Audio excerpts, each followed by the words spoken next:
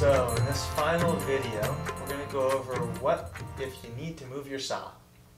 What if you want to play your exercises and songs starting from a different note than C, as we've been doing. So this will come up if you have a lower voice or a higher voice, and so you're more inclined to sing in a lower or a higher key.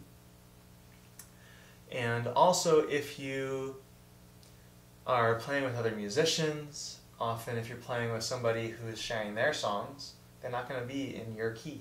So you'll have to, they're like, oh, can you play this song with me? It's in D. Like, oh, well, I only play in C. So it's good to be familiar with other saws. And here I'm using saw and key as roughly equivalent. The key, that's the Western music concept.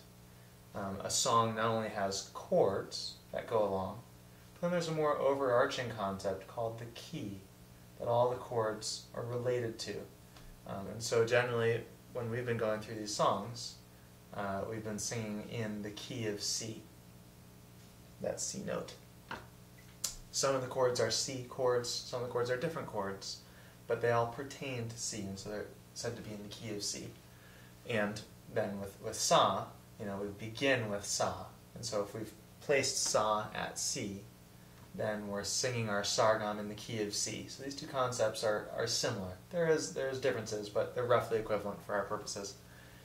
So sometimes if you're playing with other people, they'll bring up a song of theirs that's in a different key. And so if it's a song in the key of G, you want to be able to find, okay, well, if G is my saw, now what's the scale? Or if G is my saw, and it's basically a 1 chord and a 4 chord in this piece, where are those two chords in the key of G?